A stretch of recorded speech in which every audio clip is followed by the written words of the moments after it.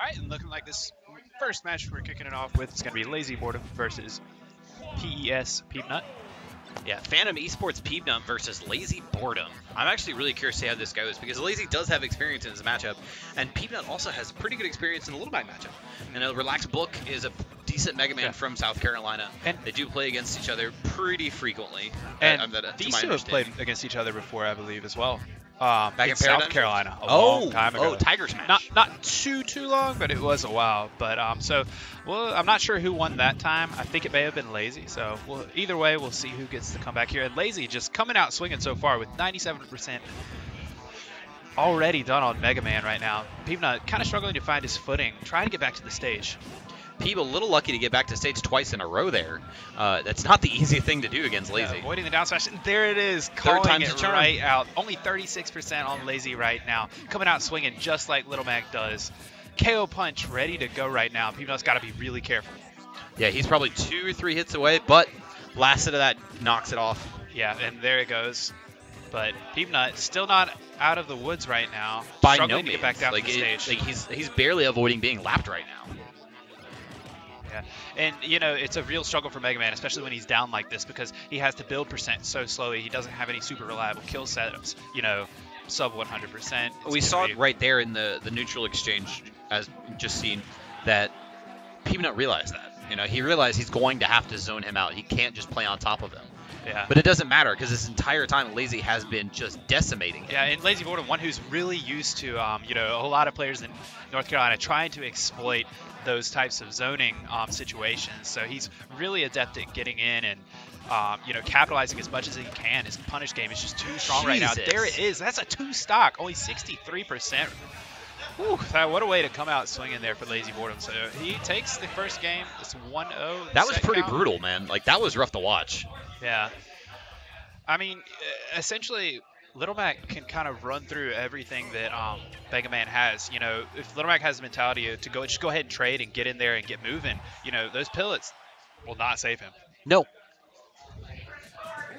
So. No, I mean, and Peabnut back against the wall right now. Yeah, holy cow! Is the counter pick, and Lazyboredom trying to send a message real quick. I will take that 2% you gave me. And in exchange, hold this 21. Yeah, Peabnut doing a pretty good job of zoning him out whenever he gets started, but every time he tries to go ahead and break that neutral game and get some bigger damage with some aerials, he just gets stuffed. Gets the up smash. He needs to capitalize right now. Ooh, Lazyboredom taking it back with the jab. How many times? This is not a traditional Lazy play either. We don't normally see him stay smash heavy like this. Yeah. It's a lot of movement. It's a lot of pivots. It's a lot of down tilts. Instead, he's just literally hitting him over and over and over again. Yeah. And he's being super aggressive in general, too, which may be something that he knows about the matchup, where he's aware of the fact that Mega Man cannot out-damage him.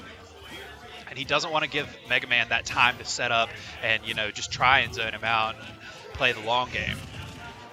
KO punch is still active right now. Palindromic percents just briefly, 96.69.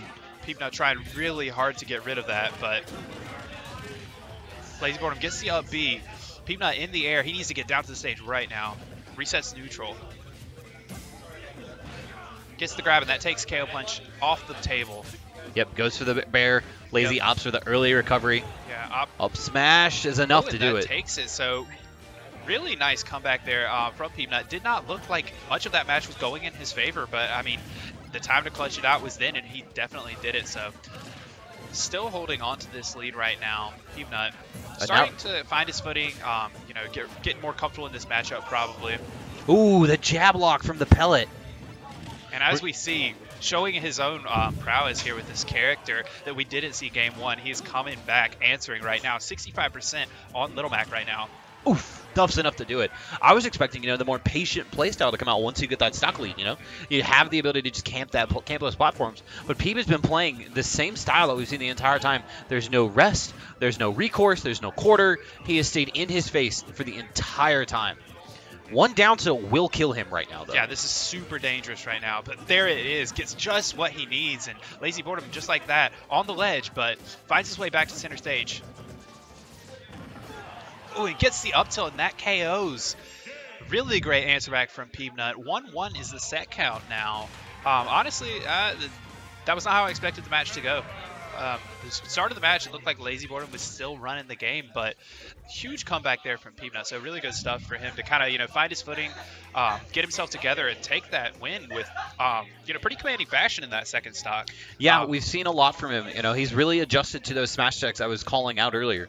It was very surprising to see Lazy play that aggressively and play that in your face that you don't normally see. He has the Floyd Mayweather boxing where it's I'm going to step back, jab 1-2, step back, jab 1-2. I'm not going to overcommit to anything. I'm not going to throw anything too hard.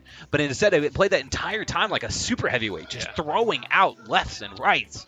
Yeah, and it'll be super interesting to see how Lazyboredom kind of can answer back to that, because he needs to make some adjustments. He was trying to just kind of overpower him both those games, and it worked the first time, not so much the second time. I think Peabnut may have kind of figured out what he needs to do, so we'll see if there are any adjustments coming out from Lazy as he opts for Battlefield to go to game 3. This is Lilat, actually.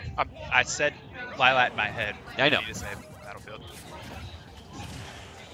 But yeah, Lazyboredom coming out swinging as usual, got Peabnut off stage, tacking on that quick damage.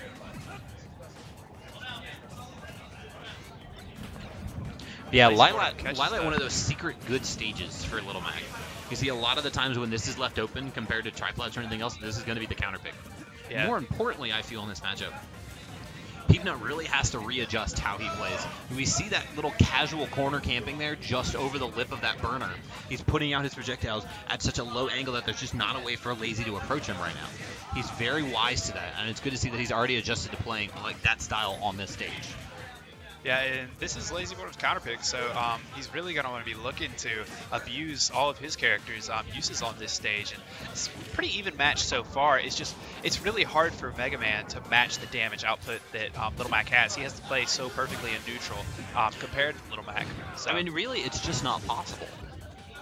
It's one of those, every time I do 3, you do 1, and we're even.